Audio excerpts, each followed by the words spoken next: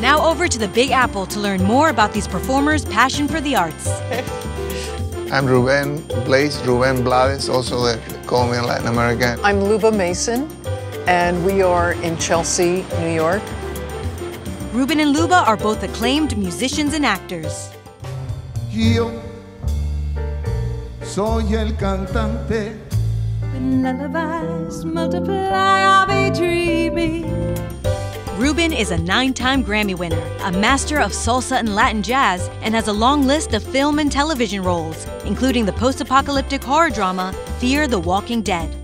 And for over 30 years, Luba has been performing on Broadway, most recently starring in Girl from the North Country.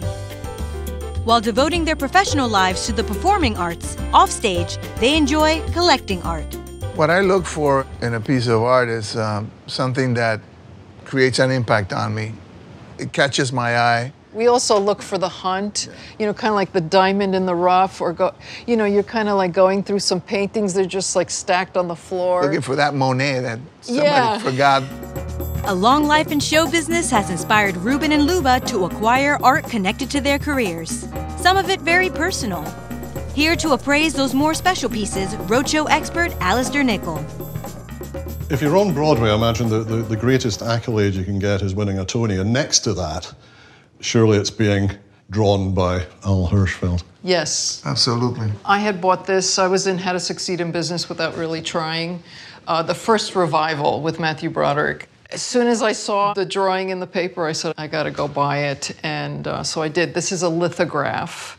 Right. And that's me right there. I was going to ask, because there you are. I'm there. Arms raised aloft. Hetty LaRue. And I've got, I think, a couple of Ninas in me, because that was what Hirschfeld was known for, putting his wife's name in the... Well, that was his daughter. It was his daughter, Nina. Oh, yep. There you go. Yep. And then I did Paul Simon's The Cape Man on Broadway, and that's where I met this gentleman. This fellow here. Yes. So that worked out quite well. Yes, it really did. I bought this maybe about 17 years ago as a gift to Rubén for, I think it was Christmas. I got it from him. I don't remember when it was, but it surprised the heck out of me because I thought that Paul would have bought it. Mark Anthony, I think Mark would have bought it, or Anita, or Renoli, I mean, somebody. I thought that was gone. Well, that's the original. I think I went to get this cleaned or something. I went to the gallery and I said, do you by any chance have the Cape Man Hirschfeld? And I was shocked that they still had the original. It was my only Broadway play that I ever worked in, a musical or play, The Cape Man. And I'm very proud of that, and I always feel that it was such a wonderful opportunity. But and you met me. I met you. Best of all. But also the fact that I got a Hirschfeld drawing, I thought, like, my God. You're a legend. What an honor. I know, absolutely. And this is you here? Yeah. I had a little more hair then. They're just wonderful things, and he was such an amazing artist. I mean, they called him the wine king, you know, and you can just, the line is amazing, the way it flows. And they're so characterful, and it's great to be immortalized by an artist like Hirschfeld. So have you ever given any thought to the values? I mean, you bought them, so you've got some kind of idea. I think the lithograph was somewhere around 1,200, 1,300, something like that. Sounds about right, yeah. And the original, I really don't quite remember. I think it was somewhere in the ballpark between like $3,000 and $5,000. You couldn't let something like that get away. I mean, no, I had to get it. If you had the chance, you have to get it. I had to get it, yes. Yeah. It seems silly to even talk about values because these are not things that you're ever going to part with. No. Yes, I mean, I guess if I was insuring that now, I'd probably be up somewhere north of 10,000. You know. Oh, wow. Really? Yeah. Wow. Wow. I would think so. And, you know, and that one, I would think if you were paying for one now, retail, it might be 2,000 or so. It's an edition of, I think, 100. Yes. You know, so there's another 99 of them out there. Wow, that's interesting. Rubén's interests include more than just fine art. An avid comic collector for many years, he has amassed an archive of thousands of comic books and hundreds of pieces of comic book art. Later, collectibles expert Leela Dunbar digs into his stash to uncover some of the most coveted comics in the world. I try to be, without success, sparse in my collection. But Rubén Blades' own personal comic book museum contains a wide variety of artwork, ranging from original illustrations to comic strips to first edition comic books. To evaluate just a fraction of this eclectic archive, Rubén met with collectibles authority Leila Dunbar. This is like the room of my sueños, Rubén. This is unbelievable. yeah, this is the room where I turn to be 10 years old when I get up here. Well, like, this is Raboy with Flash Gordon. Mac Raboy. He took over for Alex Raymond, the originator, when Raymond went into the service. That's right. Yeah, that's a great piece. I mean, the most sought-after ones are Alex Raymond, but Mac Raboy is also, particularly his early ones from the 40s, and this is probably somewhere between $5,000 and $10,000. Oh, wow. And this is a Frazetta, Frank Frazetta. Oh, Frank Frazetta. He's the godfather of fantasy. Although I tell you, looking at this, I think it's more of a nightmare for the snake at least. But that's spectacular. He's best known for, of course, his cover work, which can sell into the millions of dollars. Your drawing here probably is in the range of $25,000 to $35,000. Yeah, wow. So this is the original artwork for Punk magazine. Oh my goodness, Punk magazine? And who is that? Lou Reed. They call him the grandfather of Punk. It's a picture of Lou and me. We're working together. Wow, that's not CGBG's, right? This is where the guy did the interview for him. Right. Actually, it was there, CBGB's. But what year is this? No, this is 1987, but we're at Lou's house doing music, and we recorded together. Wow. Love Lou, miss him. Well, this is great because this magazine really brought punk into the mainstream. Yeah. You know, it wasn't well known before that.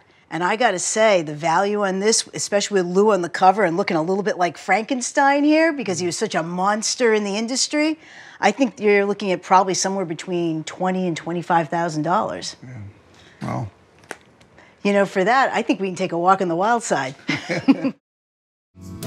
This is Action 1 and Detective 27, the first appearance of Superman in Action 1, and Detective Comics' first appearance of Batman. I knew about the comics, but I was collecting comics, but I wasn't really going for the keys, as they call them. I was just a completist. I was just completing runs of comics. And then one day I thought, you know what, I really would like to have these books because of their historical significance. So I got them together about 10 or 15 years ago. What do you think of when you think of Superman? First of all, he was like an immigrant, a force for good, like I believe most immigrants are. And Batman? Batman is the same, although Batman is darker. In Batman, there's not just the fight against evil, but also, I think, a desire to redeem. I think you're absolutely spot on when you're talking about Superman, because let's face it, he changed the world completely in 1938. And he's the first comic book superhero, and he created, basically, the comic book industry. Superman was created by Jerry Siegel and Joe Shuster in the basement of Jerry Siegel's house in Cleveland. And what I find fascinating, they originally had him as a villain in 1933. And they realized after a while that this wasn't going to work, this comic strip. Heroes have longevity, and we can see that because both of these superheroes have lasted more than 8 decades. This is Action Comics 1. This is the most important comic book in the history of comic books because it is the dawn of the golden age with Superman. And it's interesting because when Detective Comics issued it in 1938, they printed 200,000 copies, but they didn't know because there are actually 11 stories in the Action Comics book. It just happened that Superman is the lead and on the cover. And when they sold out of 200,000 copies, it still took them a couple of months to figure out it was Superman. The creators of Batman are Bob Kane and Bill Finger. All 4 of these creators were inspired, interestingly enough, by Douglas Fairbanks and The Mask of Zorro. It's in this time period of the 1930s where you've got the rise of Hitler. These creators were all Jewish immigrants, and the fate of our world was really hanging in the balance. So why not create these superheroes who are going to give inspiration and hope to generations of people? What did you pay for these? For this one, at the time, I think I paid about $55,000.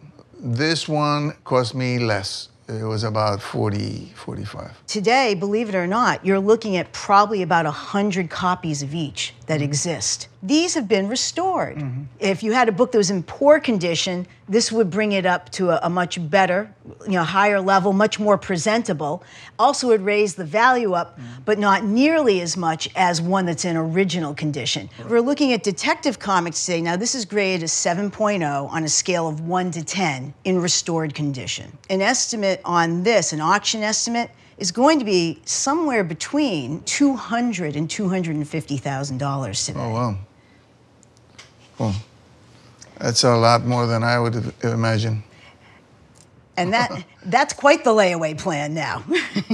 Well, no, the guy who sold it must be hitting himself against the wall right now.